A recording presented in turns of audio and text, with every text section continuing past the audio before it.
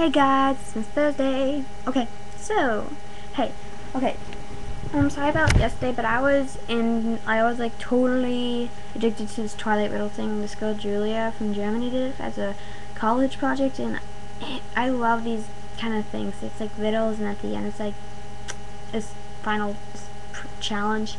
You have to decode something, and it's really awesome. I love this stuff, and I was working on it constantly. I finished it. I started yesterday and I finished yesterday because I'm like really good at riddles. So yeah, but it's so awesome because I'm like created something. It was just so fun, and you should totally try it. I'll put the link over there on the sidebar, and you guys should totally try it.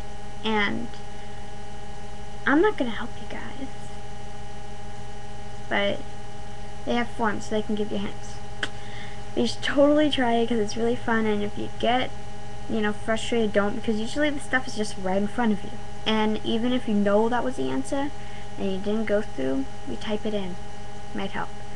Because that happened to me a couple times, but it was so fun.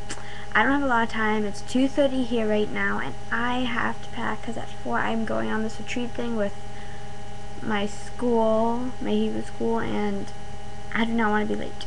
So I have to be there at 4, and I have to leave at like 3:30, and I have like an hour to pack, so not that good. I know, bad, but I'll talk.